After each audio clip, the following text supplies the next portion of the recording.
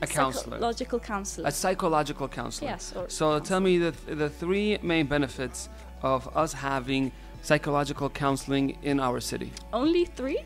Give me as much as possible. There are so many. Let's see. First of all, you mean in the city? And how would our society benefit if we had psychological counseling, like from people like you? Okay. So first of all, let's see. When you do have, let's say, a problem in life, okay, and when you keep that problem seated, you keep it bottled up, this just leads to bigger problems. Why? Because you're not reaching out, you're not trying to make anything better, you're just, keeping it inside, bottling up all this negative emotion, and one negative emotion comes two, becomes three, becomes four, and eventually, it just gets hard. You end up with bigger problems than you first started with.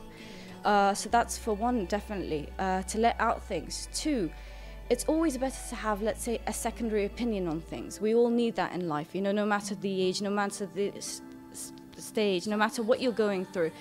It's so refreshing to have someone to see a different point of view to your story.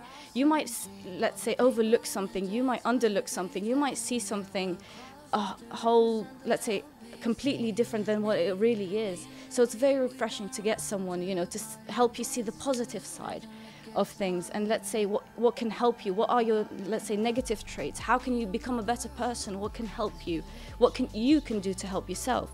So that would be two. And the third one, let's see, well, when it comes to the whole, I have a problem and I refuse to talk about it, and why? Because I feel like people are gonna, let's say, talk about me in a certain way, people are gonna think about me in a certain way. Well, if you think about it, there can never be another you. There's just only one you, Some people believe that, we're here for no reason at all and we're leaving for no reason. I personally believe different. I believe we're all chosen to be here. I believe that, as we're chosen, even the whole birth process, if you think about it scientifically speaking, when you're birth, you're in competition with 200 million, if I'm not mistaken, other people to be born, right? Honestly, so we're all born as winners.